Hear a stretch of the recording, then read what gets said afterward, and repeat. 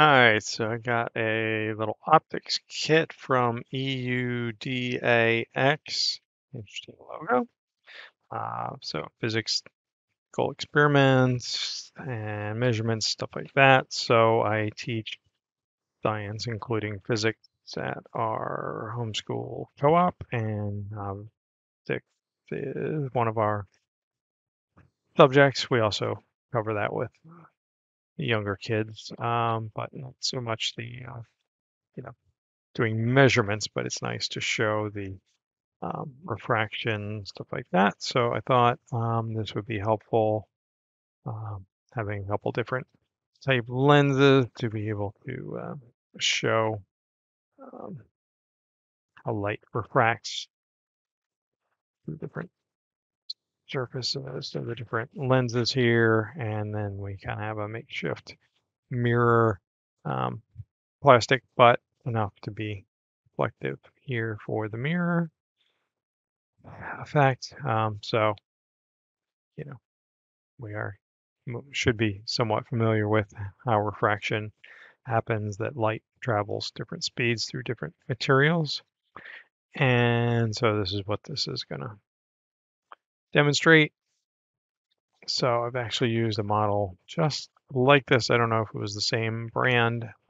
And so I decided to get this for the school to have. And so this, at least the listing said AAA's, and that seems to be fitting in here. So two AAA batteries, and I can see there's already lasers firing off here. So I guess I should have checked that those were off before I put this on. Yeah, no, I'm doing this right. Just some reason doesn't seem to want to go in, but let's turn these guys off now. There we go. What am I missing here on the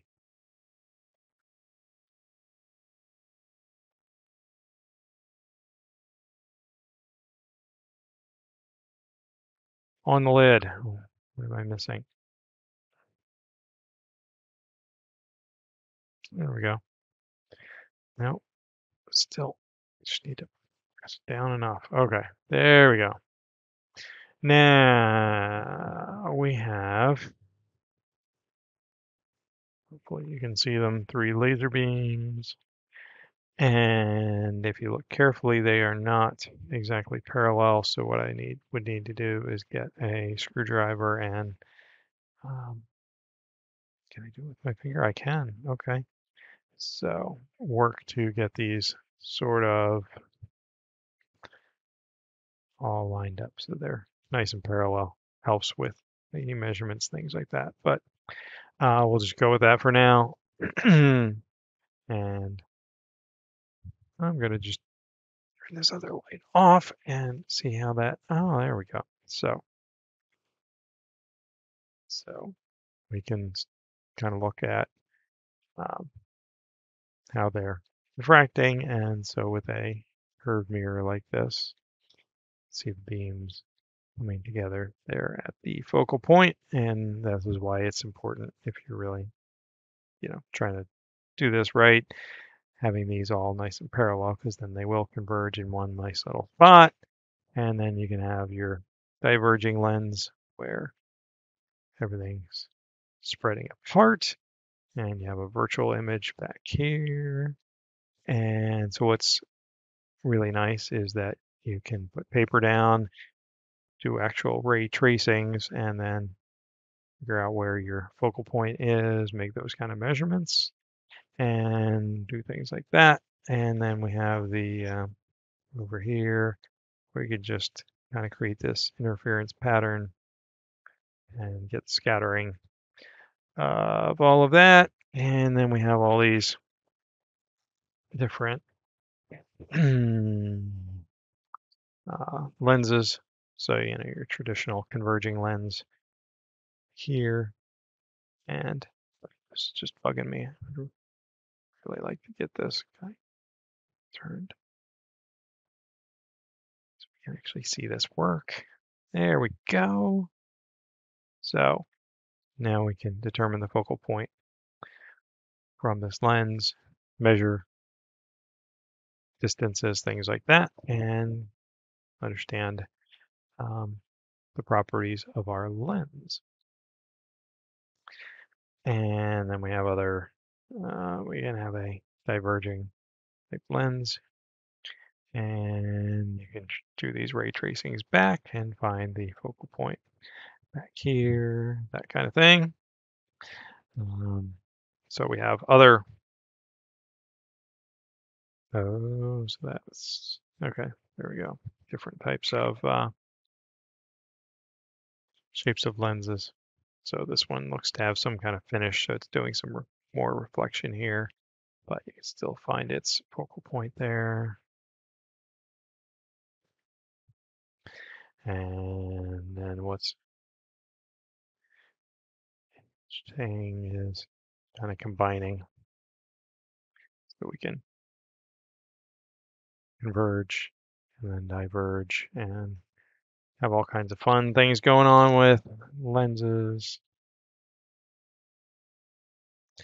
It's like that. We've got that kind of piece. And so here you can start looking at Snell's law, look at the angles of refraction here, and if you are precise about it, figure out the index of refraction of the material.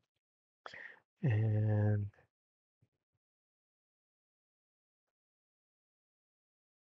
you can also show that there are reflections and refractions happening. And you can also eventually get to point of total internal reflection. Ooh, that's interesting that you can sort of see it happening right there. Interesting. So what else did we have? What was it? Triangular lens. It's interesting. Different types of things happening and interactions going on. And you can just do one beam or two or whatever you want to do. So you can